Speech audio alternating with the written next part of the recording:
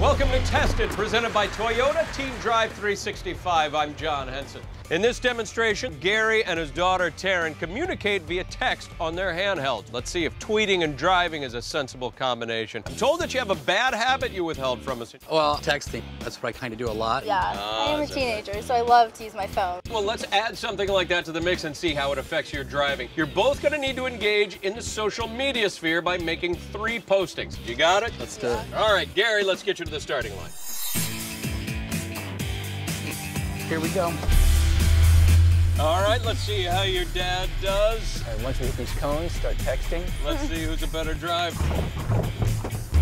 Oh, man. Okay, he's already hit a cone. What the is that?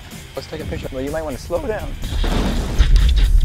He hit another cone. And you can take a photo if you want. Got it going on now, don't Okay. Can you post that to Instagram? He's all over the place. Yeah. See how you do when you're behind the wheel. Yes. All right, Gary, it's your daughter's turn. You want to be texting right now? Oh, you want to go? Through them. That's Whoops. okay. How long has she been driving? About 3 days. About 3 days. Oh, man. Now she's driving like her mom. Drive by the dog.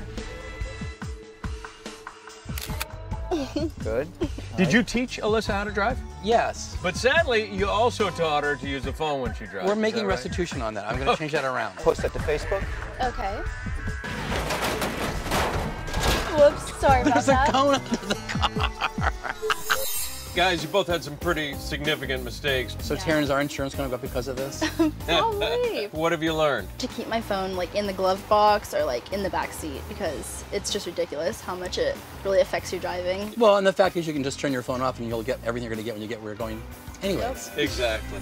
More than 1 in 10 teens say they update and check social media such as Facebook and Twitter while driving. Parents, in order to help newly licensed drivers stay safe on the road, always be the driver you want your teen to be. See you next time on another episode of Tested, presented by Toyota TeenDrive365.